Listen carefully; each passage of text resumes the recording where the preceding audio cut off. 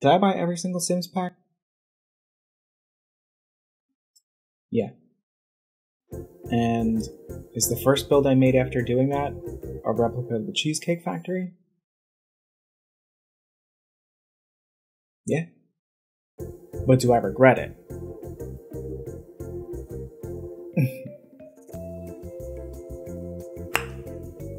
You're gonna have to wait to find out.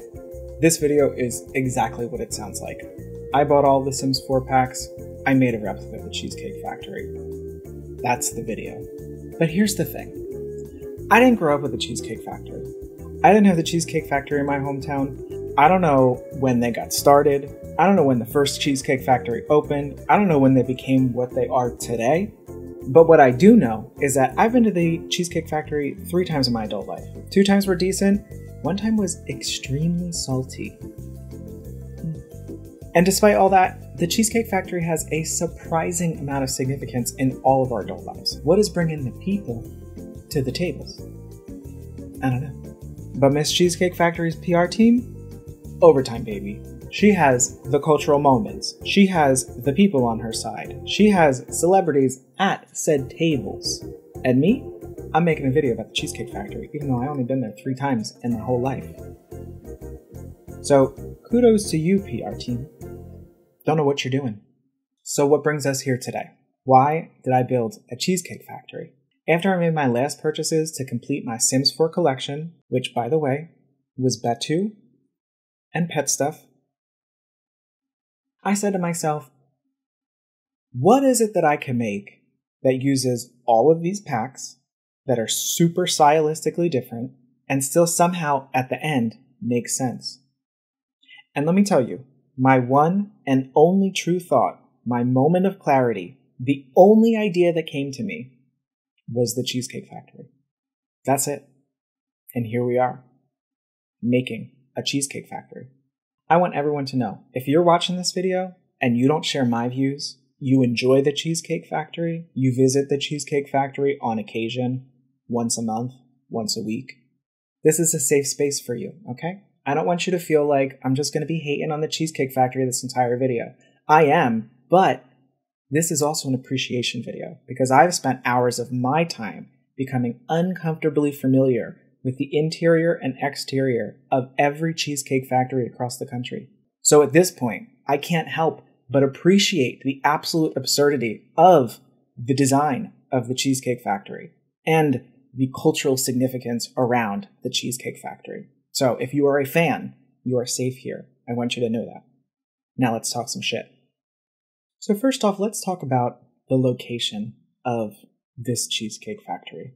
When I decided to make this build, I said to myself, I'm going to have to use Dine Out pretty heavily, which inarguably was probably one of the first controversial packs to be released. Why not put it in the world of the most recent controversial pack? It feels like a full circle moment to me as I complete my collection. So if we look at the exterior of this build, lots of things are happening. Usually Cheesecake Factories are in a mall, a strip mall, something like that. So you don't often see the back of one. For this one, the exterior is based pretty heavily on one specific Cheesecake Factory, but I did take liberties throughout in kind of blending all of the different styles of Cheesecake Factory that are out there. This one has an octagonal room just kind of hanging out on the side over there, and then a weird sticky-outy bit in the back. Let's talk about the general feeling of the Cheesecake Factory. What is it giving, you know? To me, the Cheesecake Factory feels like the genre of music world through the lens of a major corporation, or just some guy that wanted to do a thing and had a lot of money. There's not really a stance that the Cheesecake Factory has. It's more just a color of beige, warm beige, that is consistent from one to the next. And there's also not a ton of consistency in terms of the style of decor that's used. As you can see on this building, I'm using a little bit of everything. We have some nice stucco on the outside. We have some very Grecian looking pillars. We have a lot of stuff from the Vampires pack looking very Victorian and romantic. We have some very collegiate kind of things with the friezes from the University pack. We also have some sort of like Mayan Aztec accents from the Jungle Adventure Pack. The aesthetic of Cheesecake Factory is really a collection of things from everywhere that don't typically go together, but are all the same color. And they don't really have a stance. And that color is warm beige, you know? And then you take that consistency of color and you do this like light wash of mid-2000s contemporary over it, and you have the Cheesecake Factory. So specifically here, I'm talking about those swirls that were equally as prevalent in wrought iron sculptural designs as they were in carpet and movie theaters. Y'all know what I'm talking about? And it was at this point in the build when I said to myself, what would make the Cheesecake Factory experience, famously a bar, restaurant, and bakery, what would make that experience heightened even more? It's a wedding venue, y'all. Yes, that is correct. The city of Tortosa is happy to welcome their newest franchise partnership in their wedding conglomerate, the Cheesecake Factory, now offering in this flagship location wedding planning and officiant services. What a concept. I realized that there is just so much space around this build, and we are seaside here, so why not take advantage of the view in the back? So you can see here, I'm setting up the back of the Cheesecake Factory for all of your wedding needs. And one of the things that I particularly love here is that, I was thinking about what this experience might be like for the staff at the Cheesecake Factory if they had to be not only a bar, not only a restaurant, not only a bakery, but now a wedding venue. What is that going to mean for them? I feel like it's kind of funny to think as a wedding comes in, essentially all they have to do to prep is move 2 tables in the back. So you can see that I kind of just put the chairs off to the side next to the dumpster area, and the 2 tables, one of them is actually being used to hold champagne for the newlywed couple, with the wedding arch and the chairs and everything kind of being set up in the back. I just wanted to take a beat and do a little bit of landscaping. So I went through the extremely painstaking process of going through the entire catalog of the debug menu to find the native plants of Tortosa. So I had to go through the whole pack and landscape what I hope you perceive to be as the most beautifully landscaped Cheesecake Factory you've ever seen in your life, because look at the material. Now we're in the interior of the build. Let's take a minute.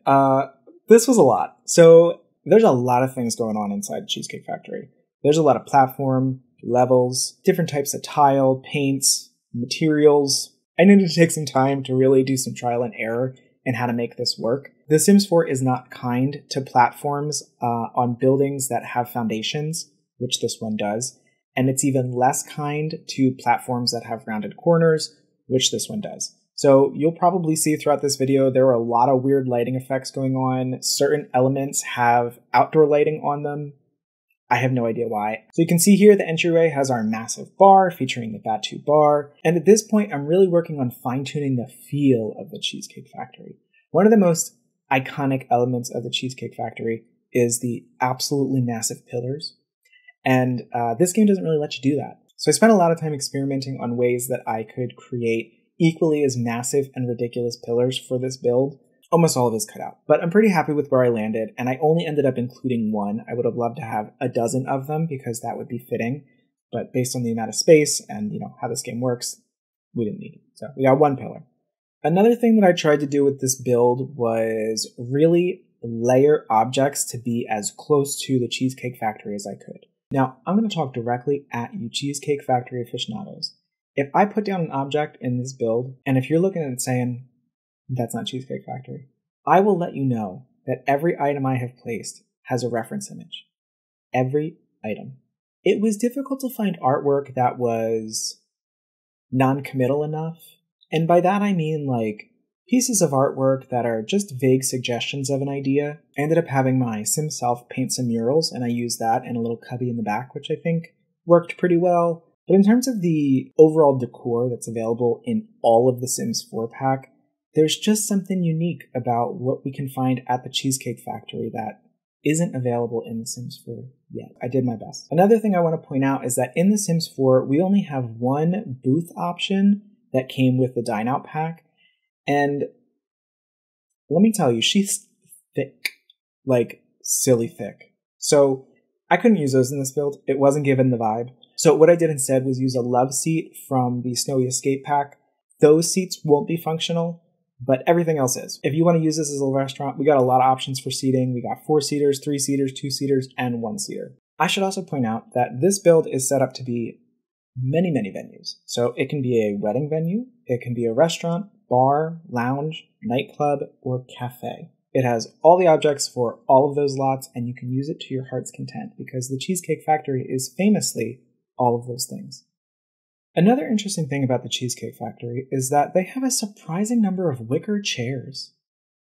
Alright, and then that's going to about wrap up all the footage I have for the interior build. I had to spend a lot of time with this, kind of fine-tuning and tweaking things as I went along, because there's just so much. Let's just do a tour. I would love to know if you feel like this truly feels like a Cheesecake Factory, whether you're a fan or not. And so here's the exterior at night. You can see those little twinkling star lights on the exterior of the building at the top. We're also getting some weird lighting effects out here that I really tried to resolve, but oh, hey, Judith. So okay, let's go into the build, and okay, we're starting off great. I'm noticing right now that those lamps are lopsided, so really happy about that. And also we have an employee sleeping on a love seat in the entrance. So things are going really well in this Cheesecake Factory. Okay, so here is our massive Batu bar. This is also a up-and-coming hotspot, so you'll see paparazzi here all the time because that makes sense. And we have vampires on the staff. Okay, vampires in Tartosa. Okay, anyway, back to the bar. That's the bar. Geez. Okay, here's the primary dining area. And Vlad works here. Okay, we got 2 vampires on the staff. Vlad works here. I mean, why not? What are you going to do after 200 years? I don't know. Okay, because this is a wedding venue, here is a dance area. Oh, I didn't even mention this earlier. Really quickly, that door there is a Get Famous door that leads to nowhere, which feels absolutely appropriate for the Cheesecake Factory. And then this is one of my favorite parts of the build, this little cubby back here. This really feels like the Cheesecake Factory to me, with those like big swirling kind of sculptural elements in the ceiling. Honestly, I wish I could have used those more in this build, but they're an object that when you put the walls down, they don't go down with them. And just from a playability standpoint, because I'm going to be honest with y'all, I think this is a great build. I tried really hard on this. Harder than I probably should have, and I really wanted it to be as functional as possible. So, and then, unfortunately, as we go outside, we have a really beautiful wedding venue. Oh my gosh, what the fuck am I doing? Yeah, so here's the Cheesecake Factory's first wedding venue.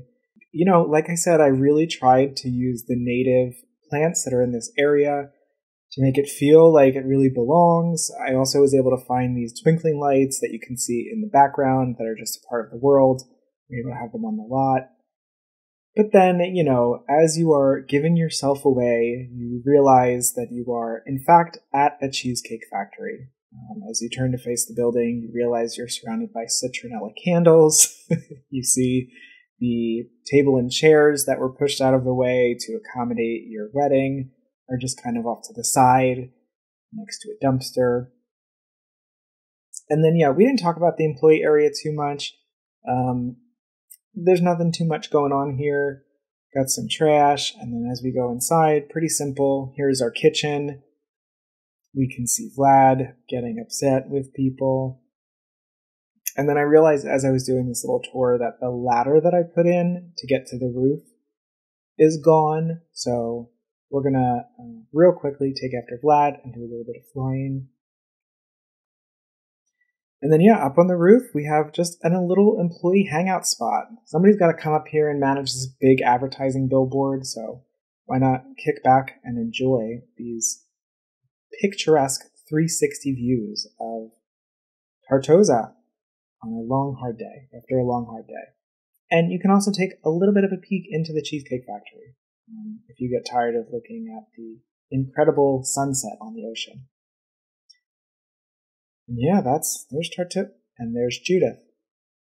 And there she goes.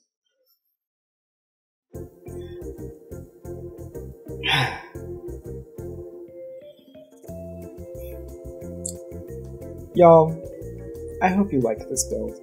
This is a stupid video that I spent a stupid amount of time on. I hope that you like this. I would love to know what you think. If you would like to download this build and see it for yourself, you can find me on the gallery. My name is the same as it is here, Patrick Creates. Tell me what you think about this stupid idea that I have. If you are an expert in all things Cheesecake Factory, please let me know how you feel about my interpretation of your favorite restaurant, because I would love to know. I feel like I did an okay job. But yeah, that's what I got today. I hope that y'all liked this video. If you want to see more like this, please feel free to subscribe, leave me a comment, leave me a like, find me on the gallery. I'm going to go work on purging the obscene amount of information that I have about the Cheesecake Factory from my brain. So, until next time, y'all.